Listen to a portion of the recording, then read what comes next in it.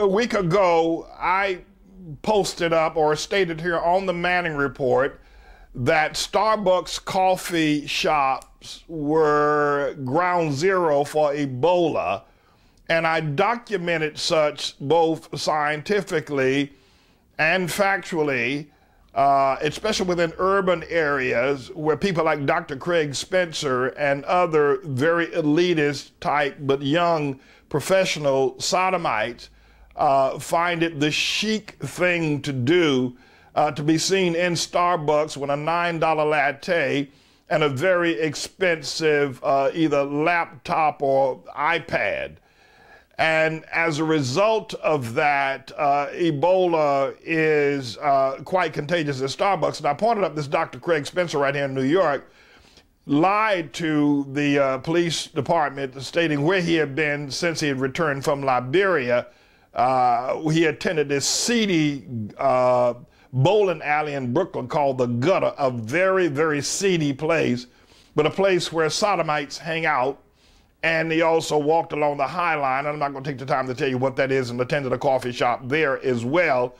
And so we pointed up that Starbucks is ground zero for Ebola, and you need to stay away from there because many sodomites like to hang out in that watering hole. And Huffington Post picked it up, and other newspapers picked it up as well. And so this past Sunday, the sodomites came with large quantities of Starbucks coffee and Starbucks bags and stood out in front of our church and gave out free coffee in bags to the passers-by, and they were chanting, "Stop the hate. Manning is a hate preacher, and this is a hate church." And they went on, carrying on for hours out there in front of our church.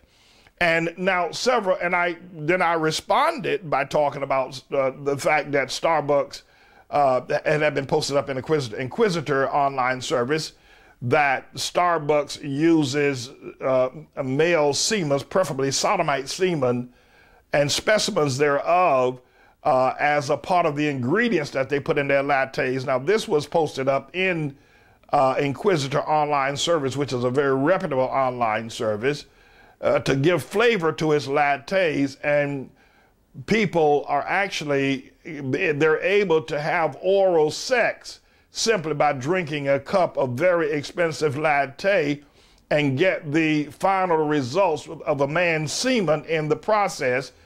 And the mystery of the semen is that it really makes them feel very good. And I pointed up years ago how Coca-Cola first got started by putting actual cocaine into its drink, and people were getting high on the farm in the early days of the Coca-Cola marketing, and the FDA finally came into being and restricted them from doing that, but they still have a synthetic Coca-Cola, and nobody knows the secret of it. But I want to also point up, if you've ever watched The Bucket List with Morgan Freeman and Jack Nicklaus, and Jack Nicklaus had bragged about how he was drinking this very expensive coffee because he was a billionaire and could afford it. It was the best coffee in the world. And Morgan Freeman, a mechanic but a historian, was able to determine that the coffee beans that were used in this very expensive coffee beans they had picked up in the Amazon after monkeys ate the beans but did not chew them, and the beans then marinated for days in the monkey's intestine amid all the other feces in the monkey's intestines. And the beans would then soak in the fluids and the juices from the monkey's feces, and he would then poop them out. And that's how and what made the coffee taste so good. This is the absolute truth from The Bucket List. And I'm going to let you listen to the clip of Morgan Freeman and Jack Nicklaus from The Bucket List. Roll that clip. Read it. Kopi Luwak is the world's most expensive coffee, though for some it falls under the category of too good to be true. In the Sumatran village where the beans are grown lives a breed of wild tree cat. These cats eat the beans, digest them, and then defecate. The villagers then collect and process the stools, It is the combination of the beans and the gastric juices of the tree cat that give Kopi Luwak its unique flavor and aroma. What Starbucks has done is that they have been collecting semen, and mainly from Sodomites, and they have come out in favor of same-sex unions, and they have found a way to blend the semen into just a bit of it into their lattes, and it just gives a great taste. The zygotes in the male semen makes the coffee taste exquisite. And Kopi Luwak's coffee was designed by these cats that poop out the coffee beans. We wanted to point that out. As a result of that, our church is under attack. Every 2 or 3 minutes, the phone rings with some sodomite from somewhere in the world calling and saying all kinds of ugly things, cursing us out, using vulgar language. The young women have to pick up the phones. This has been going on now for the last week. We have appeared, Huffington Post carried the article, and a number of mainline online services have carried articles. We're going to post all of them up regarding my bringing to light the truth about Starbucks, about Sodomites, about Ebola, and about the coffee and what makes it so expensive, and what and why America needs to be made aware of this. But I also want to state that our church is under attack by the Sodomites. They call me a hate preacher. They write and tell me that God loves homosexuals, that God loves the gay practice. They tell me that God is gay.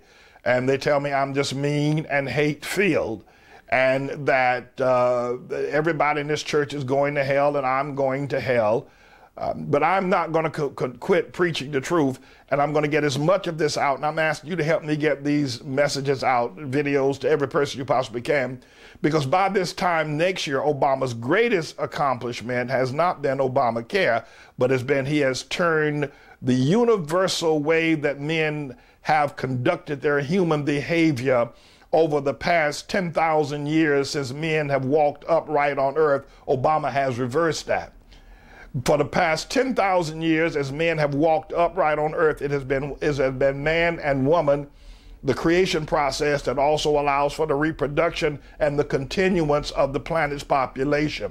Obama has been able now to actually release demons that have now convinced people, from the kindergarten school teachers, principals, judges, governors, politicians, business persons, entrepreneurs, that model of man and woman is outdated. Though it has guided humanity for 10,000 years, anyone who simply refers to that now is referring to an outdated, outmoded way for humanity to proceed.